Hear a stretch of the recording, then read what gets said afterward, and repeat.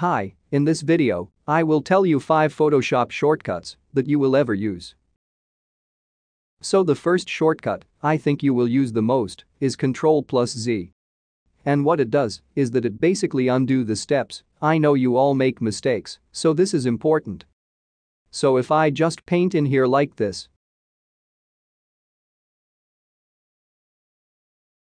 and now if I press Ctrl+Z, the one I just did will go away. So this is the one I just did, and if I press Ctrl+Z, it will go away. Now if I want this one to go as well, I'll simply press Ctrl+Z again. So if I draw more here, and now press Ctrl+Z, so the one I just did will go away first, and the rest will follow as I'll press Ctrl+Z.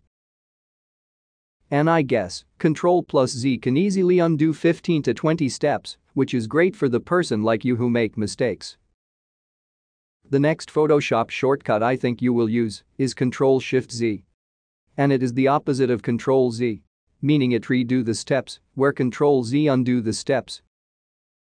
So for example, if I paint here and now accidentally press Ctrl Z twice, 2 of them disappeared where I only wanted to remove 1. So to get it back you will press Ctrl Shift Z, so remember, Ctrl Z will remove the steps and Ctrl Shift Z will bring those steps back. And I guess you can easily redo around 15 to 20 steps.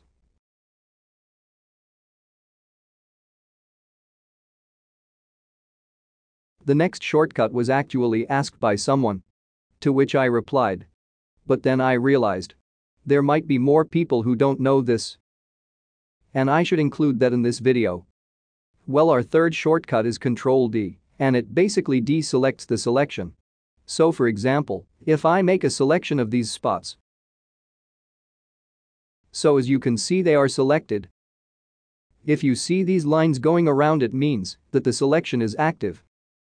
So to deselect or to remove or hide the selection you will press Ctrl D and the selection will be gone.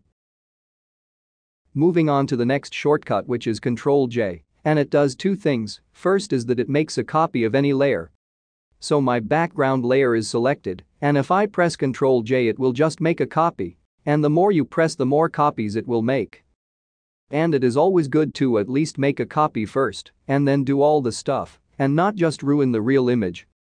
The second thing it does that if you have selected something and then you press Ctrl J, so Photoshop will only put that selected thing in a separate layer.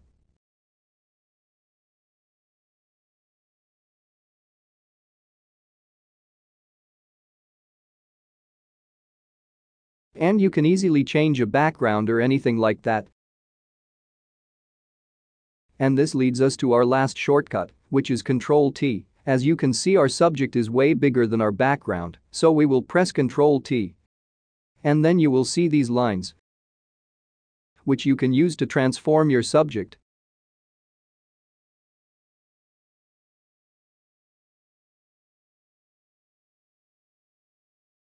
And you will also find some other options if you right-click, such as flip horizontal or wrap, etc.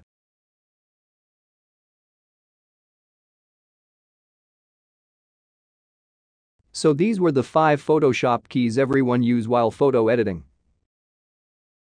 And turns out that most of you who watch my videos aren't actually subscribed, so if you like the content and want to support the channel, then please do it. It's free and you can always change your mind later.